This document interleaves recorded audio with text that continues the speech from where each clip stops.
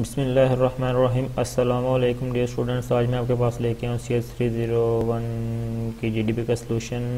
लेकिन सलूशन की तरफ जाने से पहले अगर आप मेरे चैनल्स पर नए हैं तो अभी मेरे चैनल्स को सब्सक्राइब कर लें और साथ लगे बेल आइकन के बटन को ज़रूर दबा दें ताकि मेरे आने वाली हर नई वीडियो आप तक पहुँचती रहे।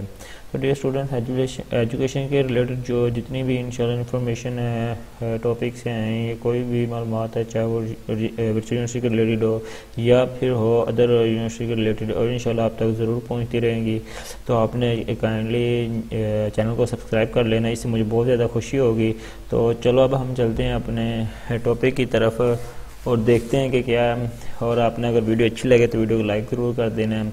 सबसे पहले तो ये इसकी लास्ट डेट वो कल 3 डेट है, 3 फरवरी है।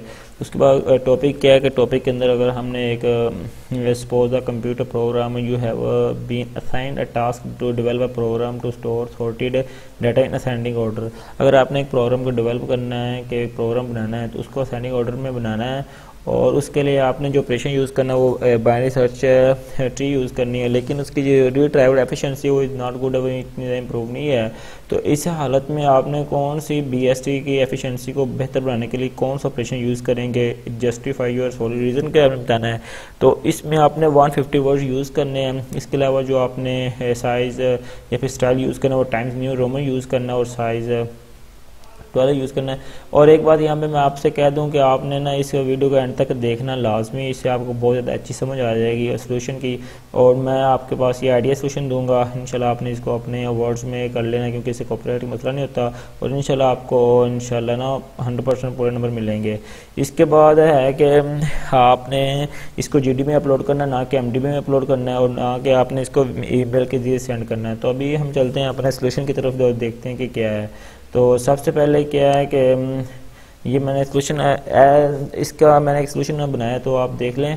इसमें सबसे पहले ये as a computer programmer keeping in mind the whole situation where we are going to insert sorted data in ascending order. तो सबसे पहले वो जो प्रोग्राम डेवलप करेगा वो सबसे अपने अंदर एक माइंड के अंदर एक अपना पूरे प्रोग्राम को डेवलप करेगा, किस तरह असेंडिंग ऑर्डर को डाटा जो सॉर्टेड किया गया है।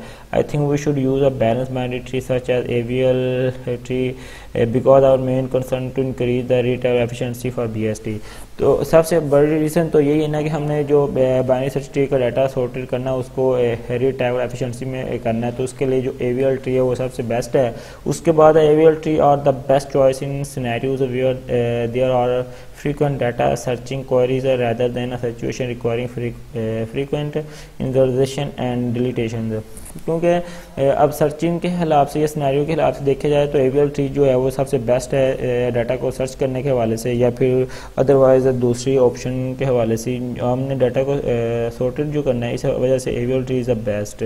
तो उसके बाद जो है in the worst case your scenario we have to search 1.44 log to n level while searching AVL tree. For search a binary and AVL trees are the most efficient trees, so it is best choice। तो जो binary trees के लिए हमने data को search करना था, sorted बनाना था, उसके लिए AVL ट्रीज बेस्ट है, बेस्ट चॉइस है। तो ये स्टूडेंट्स मेरा GDB का सोल्यूशन था। आपने अगर वीडियो अच्छी लगी हो तो काइंडली वीडियो को लाइक ज़रूर कर दीजिएगा और दूसरे दोस्तों के साथ शेयर कर दीजिए ताकि उन तमाम दोस्तों को सोल्यूशन मिल सके। तो इसके अलावा अगर आपको कोई भी सोल्यूशन चाहिए तो आपने मेरे चैनल को सब्सक्राइब कर देना, साथ लगे बेल आइकन को ज़रूर दबा देना। तो ये हमारा आज का आइडिया सोल्यूशन था। वीडियो अच्छी लगे तो वीडियो को लाइक कीजिए, दूसरे दोस्तों के साथ शेयर कीजिए। मिलते हैं एक नए सोल्यूशन की तरफ से। ओके, थैंक यू, अल्लाह हाफिज़।